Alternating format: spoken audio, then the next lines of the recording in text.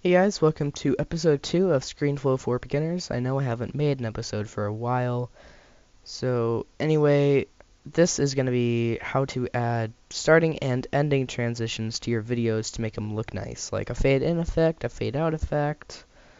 Yeah, so I'm just going to select this video called Stealing a Diamond. This is going to be a series that I have going. We're just random mini games I play.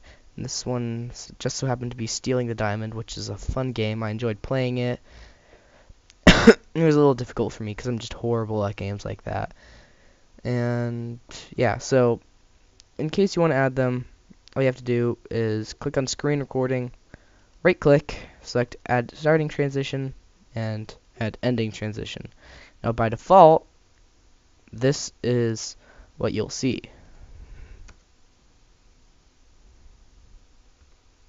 Yeah, so it's just a kind of a wave effect. It's called bar swipe. But let's just say you want it to look like a copy machine. So select that, go back, play it again. Yep. But this is my favorite. Dip to black, fades in. Or you can have dip to white, which I don't really like. But yeah, so there are just different ones. You can have that. Then go all the way over here, right click it, click to black, or dip to black. Yeah, as it goes, and there you go, it fades out.